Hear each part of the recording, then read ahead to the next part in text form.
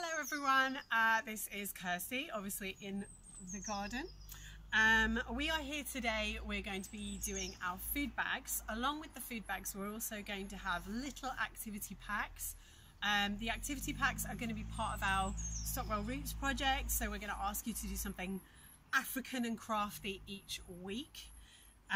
If you don't get an activity pack, please try and do this at home. It's very simple and straightforward, and everybody can join in. So today we are going to be making an African necklace. This type of African necklace would have been used in ancient Egypt, but also Maasai warriors and people of the Maasai society in East Africa would wear this style of necklace.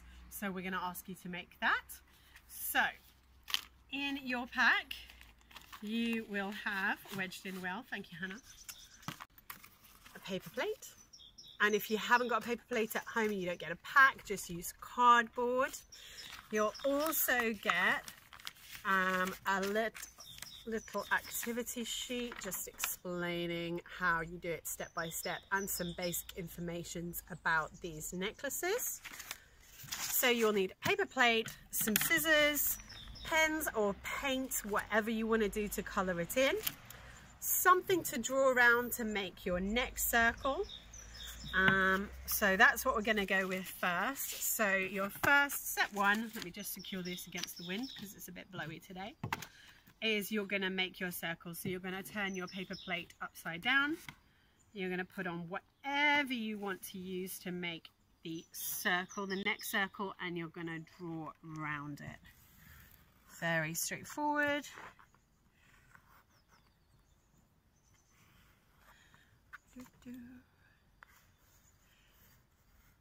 Okay, so then you are going to just cut from the top. The birds are saying hi, and cut around your circle. Can I just say, it's so nice to be in the garden without listening to the building site next door. I don't think I've ever seen the garden so quiet lately. So yeah, I'll just cut around there. I think I've actually got two paper plates. How wasteful of me.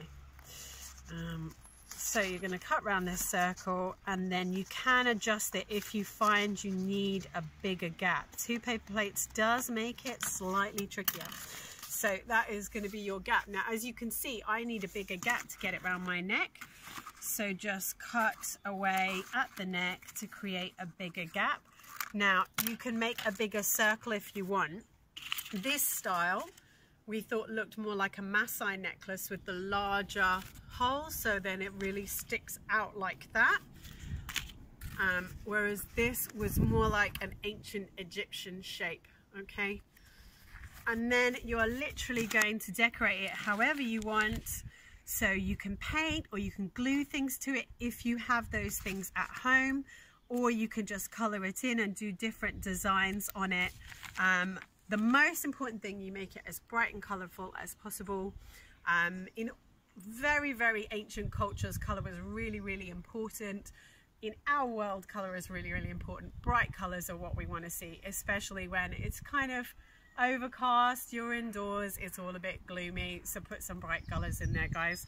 So I'm just going to color this in, and then we'll have our African necklaces and film the stray cat. So in your pack, you are going to have a toilet roll. I hope you have toilet rolls, because everyone's freaking out about these. But if you have a toilet roll, you can also make a wrist cuff. So you can either cut it in a straight line. Basically, we've done this so we can just show you we've just done a nice pattern. You can cut a straight line down the middle here and just wear it as a wrist cuff like that. Usually this type of jewelry would be made out of beads, so make it bright and colourful, and you can make it look as decorative as possible. But please send us pictures to go on the WhatsApp so we can see what you've made. See you later, guys. Take care.